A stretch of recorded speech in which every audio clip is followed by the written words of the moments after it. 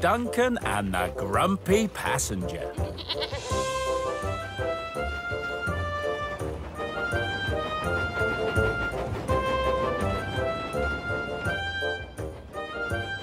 Duncan, the narrow-gauge engine, pulls passenger coaches. He takes people to work every morning and brings them home from work again in the evening.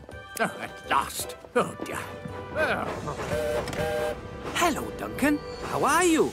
How am I? I'll tell you how I am. I've got an awfully wobbly wheel. Maybe you should go to the steamworks. Oh, aye. I already did. But Victor told me there was nothing wrong with it. Typical. Have you seen the track at Crosney-Curran? No. Why? What's happening there? Don't ask the thin controller, because he says nothing. But every time I pass through, my rivets rattle and my funnel shakes. And now look at my wobbly wheel. But... And to top it all, I've this one passenger who's always grumbling and complaining. He's even had the cheek to say I'm not doing my job properly. Well, you are running a bit late, Duncan. Oh, don't you start. Duncan was an engine who liked to complain himself. But what he said about his passenger was true. Duncan's grumpy passenger complained almost as much as Duncan did. He complained if Duncan was running late. And he complained when the coaches were too full. He complained when Duncan went too slow. Come on! What's the hold-up? And he complained when Duncan went too fast.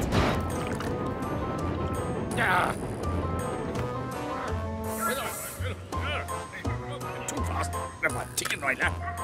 It's everywhere. Hello, Duncan. Everything all right? No, I have a very grumpy passenger, Peter Sam. He's never happy, even though he's got nothing to complain about. Really? Is that true? What? If it's not true now, I'll soon make sure it is.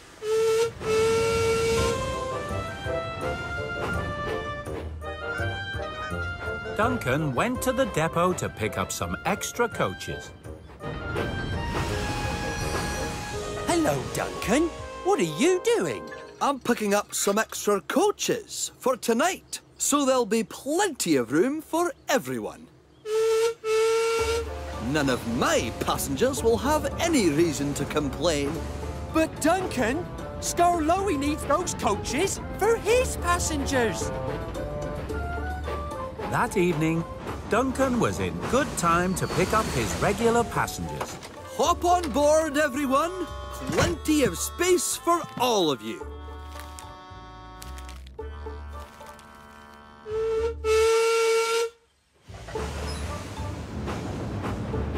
But Scarlowy couldn't take his passengers anywhere. Hey, Duncan! What are you doing with my coaches? Come back here! What kind of a service? Look at the time. Come on, do something about it. Are you going to do something? As Duncan sped along, he came across some workmen busy on the line.